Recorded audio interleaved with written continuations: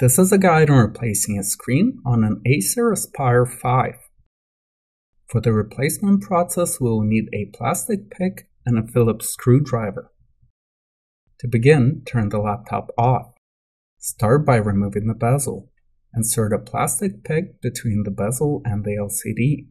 Move it along the left side. Insert the plastic pick between the bezel and the back cover. Move it along the perimeter. Release the bezel at the bottom of the screen and set it aside. Using a Phillips screwdriver, remove 4 screws holding the screen. Place the screen on the keyboard. Peel off the cleared tape securing the video connector.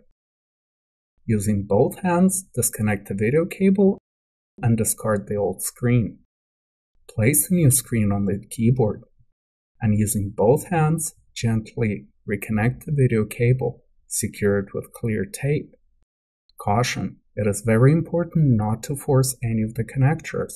Also, make sure not to twist or slant the connector when plugging it in. Now we can test the new screen. Lift the screen up and lean it against the back cover. Turn the laptop on. The screen is working and we can finish the installation process. Replace 4 Phillips screws in the corners. Allow your supervisor to inspect the work. Remove the protective film from the screen.